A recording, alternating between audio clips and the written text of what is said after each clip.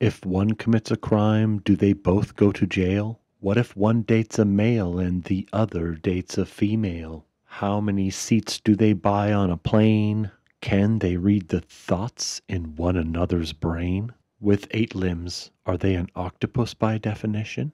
At the movies, do they pay 2 admissions? If they share a butt, who decides when to poo? If one of them dies, does the other die too? If one gets pregnant, are they both the kid's mom? Will they ever find 2 dates for the prom? What if one gets into college and the other does not? What happens if just one wants to tie the knot?